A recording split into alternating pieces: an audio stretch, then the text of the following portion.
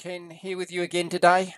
This is AC Practical 15.1, three-phase unbalanced star connections.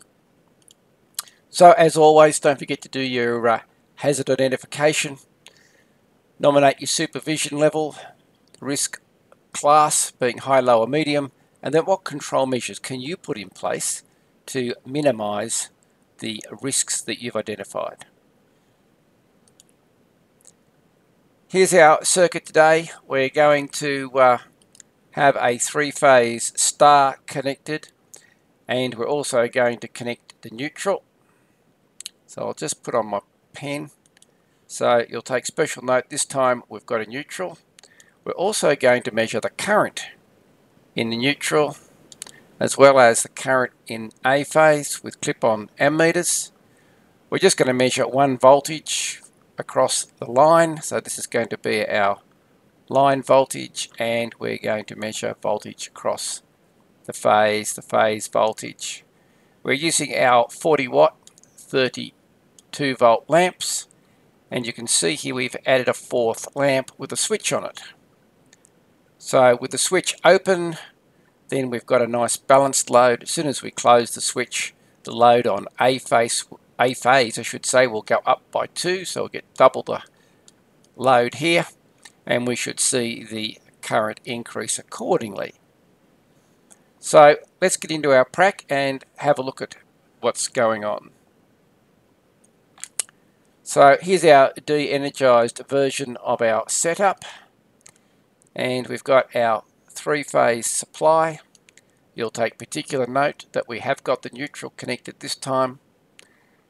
A phase, the red wire, if you trace it down, goes through the right hand ammeter. So here we'll be measuring A phase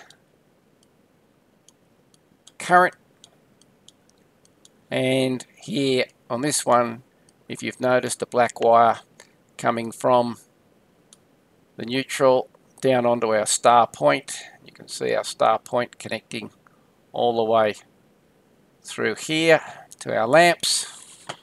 So this one, of course, is measuring the neutral current. So that's our setup.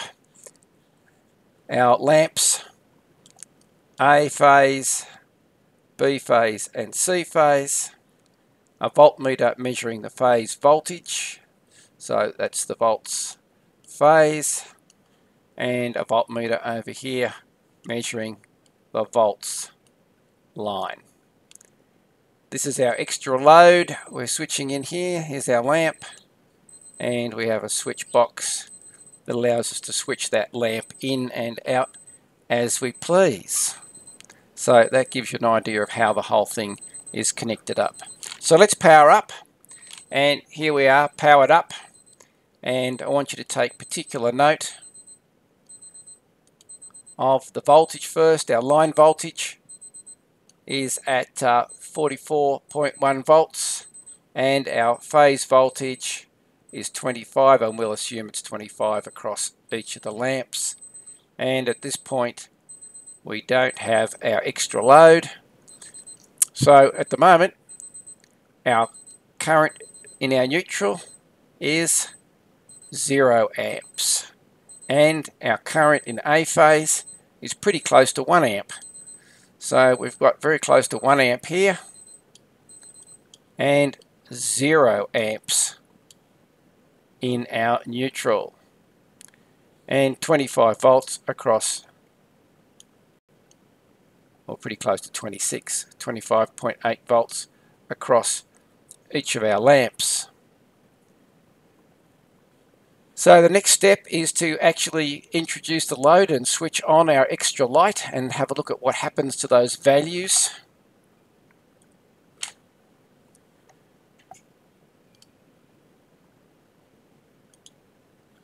Our line voltage hasn't changed. Our phase voltage hasn't changed. But we have got extra load, and you'll notice that we've now got 2 amps on the A phase. So A phase is at 2 amps.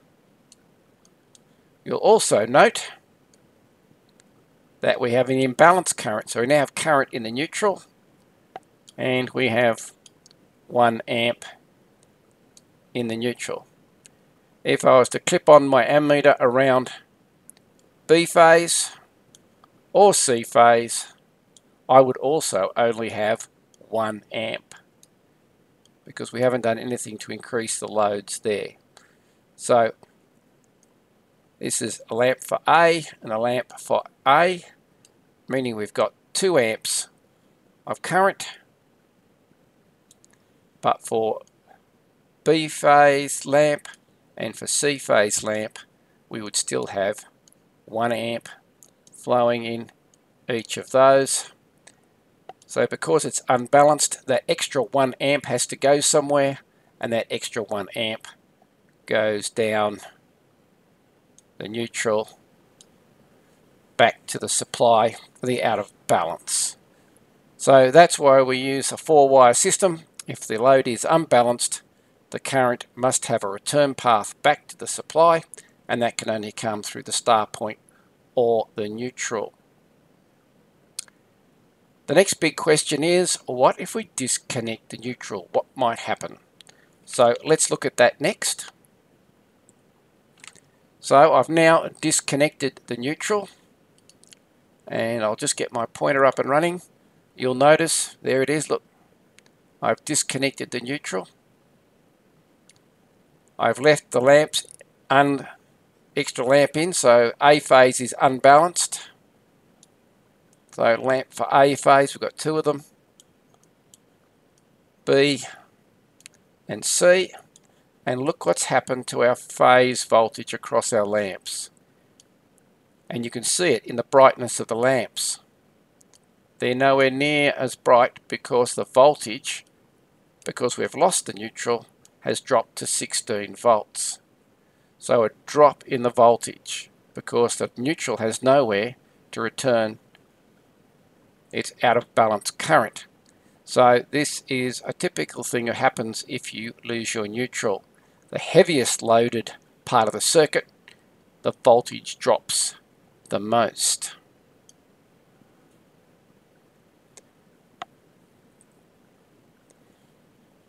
Now let's look more closely at B and C. And B and C lamps have got much brighter. I don't know whether you noticed the intensity, but they got much brighter.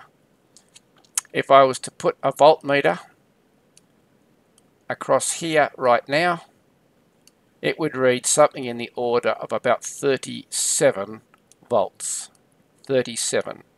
So I'd have about 37 volts across B and 37 across C, and my 16 across the load. So whenever you lose a neutral, you will find that one phase goes high and two phases will often go high, and one phase will go low.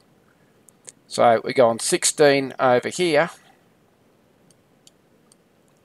and we should have been at 25, shouldn't we? That was the nominal voltage, 25. So this one here has gone low, and these two here have gone high. That's a clear indicator that we have lost our neutral in the system. And this is what we mean by brownouts. Drops to 16 volts. So it browns out. So that's what creates a brownout. And also this overvoltage can occur. If appliances are only rated for 230 or 240 volts and you put 300 on them, then you get damaged appliances. So there you have it. If you lose the neutral, one phase is going to go low voltage, the other two are typically going to go high, and the one that goes low is the most heavily loaded phase. So there you go, that's the end of three-phase practical unbalanced loads 15.1.